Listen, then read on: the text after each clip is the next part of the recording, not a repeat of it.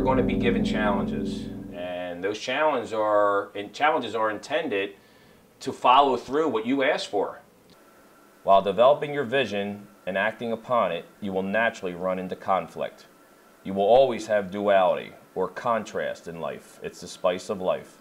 You know, adversity. I was fortunate enough to make the final cut for the USA team trials team, and I went down during the school year. Told everybody I was going to be gone for a couple months because I was going to make the team. He wanted to make the USA team, and I remember from the day that Jesse came in to start working with us. I mean, you asked Jesse what he wants to do, what are his goals and everything. And Jesse had very, very high goals for himself, and he worked his tail off, and he made himself who he is today. But I remember him talking about going to the USA tryouts and everything, and he went down there and he threw really well. He did really, really well, and he didn't make it. And I remember how upset he was. And it was 32 players, 24 players made it. And I went down. It was a week of tryouts. I pitched really well. I thought I had a really good chance of making it. Everybody else on the team thought I had a good chance of making it. And at the last second, they told me that I was cut. And I was devastated. And I thought, if I make Team USA, then I'm also going to be a first-round pick, because it's those two things, they go together. But when I called you and I told you that I didn't make it, you told me that this just wasn't the plan. When it's just not in the plan, you have to kind of basically adjust, tell yourself that everything's going to be all right, and you have to go to the new plan, and you have to, you just kind of have to roll with the punches.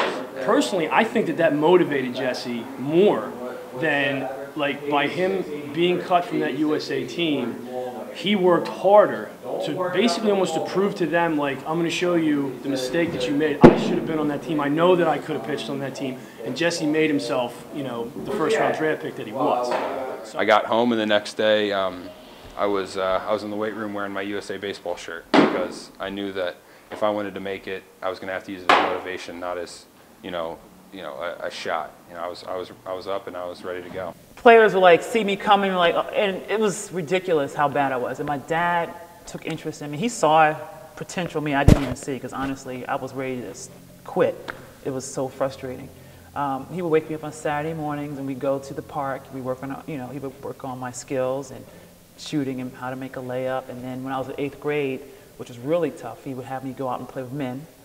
I really had no skill, but I think athletically I could hang with them, and I get knocked on my butt a lot, and my shot blocked. But it made me a little bit edgier as a player, a little bit tougher, and just from that experience alone, it kind of made me always get out of my comfort zone. That it just made me a better athlete. Just keep pushing and pushing. Get yourself out of that comfort zone, and you'll see yourself on the other side. Sometimes you just got to jump off that cliff, even though you don't know where you're going to land.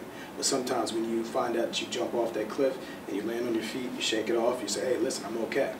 And then they're like, all right. But then see, when that comes into a game or whatever situation of the game, they'll know that they can do that then. That's the mental approach to self-confidence right there. It drives me nuts when coaches go up and say things like, well, just throw strikes.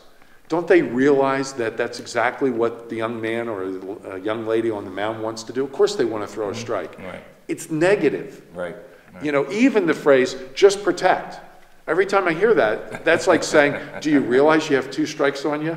You want to remind your son. Fear creeps in. Oh, absolutely. So what do I need to do? Well, maybe I need to watch that ball because, I got to protect the plate. I'm going to watch. No, that's not what they want me to do. Oh, what should I do? What should I do? And you almost watch the kid going back and forth. He couldn't hit a baseball this big after a while. First and foremost, obstacles are there as a learning experience. They're never there to defeat you. If you find yourself defeated in the face of an obstacle, it's not because it's broken you, it's because you haven't found the right avenue to get around it. Someone is going to tell you no. Someone who cares about you might be the person saying no, but you're the one who has to deal with your response to it.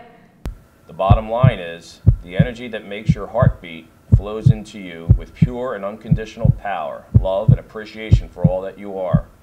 If this energy is not received with the same intention with which it has been sent, the energy becomes distorted and fragmented. It will negatively affect every aspect of your life as a result. An acronym for FEAR is false evidence appearing real.